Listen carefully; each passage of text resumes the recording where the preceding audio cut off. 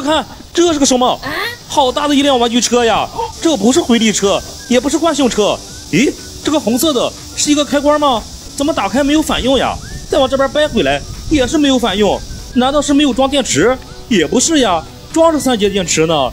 这辆车不会是已经坏了吧？很有可能呀。你们看这根电线怎么都漏到外面了？只有2种可能，要么这辆车已经坏了，要么这是一根天线，所以它很有可能是遥控的。找一找这附近有没有遥控器就知道了。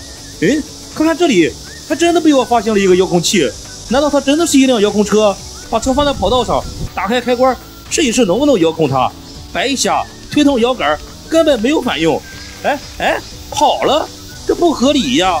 我明明是往后拉动的摇杆，可是它为什么是往前跑？再试验一下，往后拉摇杆，你看它还是往前跑，往前推摇杆还是往前跑，这到底是怎么回事？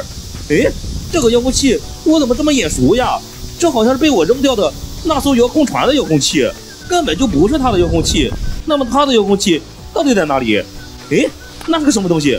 我去，方向盘，这不会就是这辆车的遥控器吧？它怎么会在这里呢？管它怎么会出现在这里，先试试是不是它的遥控器。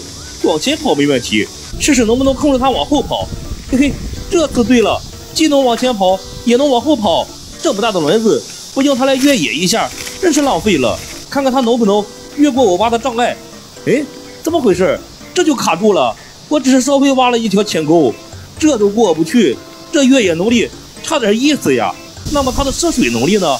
看看它能不能在这浅滩上跑。哎呦我去，我还以为它行起了呢。起步倒是挺猛的，然后又趴窝了。看样子它只适合在平路上跑。发现没有？不是它的遥控器，竟然也能控制它，真是奇怪。这辆遥控车放在这里了，有喜欢的就来换吧。